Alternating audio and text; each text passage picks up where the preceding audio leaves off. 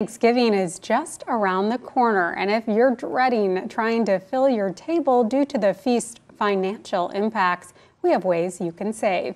KIMT News 3's Jerome Barnett is joining us live from Affinity Plus Federal Credit Union's branch in Rochester with recommendations. Jerome.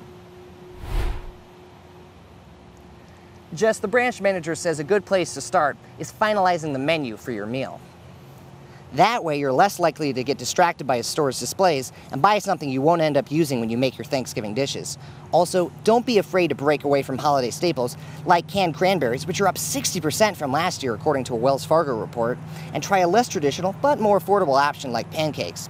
The branch manager goes on to say you can make the meal a potluck and have your friends and family bring in various items. That'll save you money and make guests feel useful.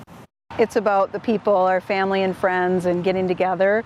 So don't stress so much about this great meal. They're not going to remember this great meal that you put together anyway. They're going to remember the laughter, maybe the games that you play, just being together and being thankful for the time.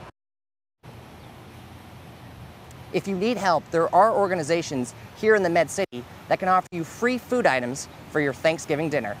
Live in Rochester, Jerome Barnett, KIMT News 3. Thank you, Jerome. Some of those options include the Rochester Salvation Army, Channel 1 Regional Food Bank, and Affinity Plus Credit Union's Rochester branch. Sarah.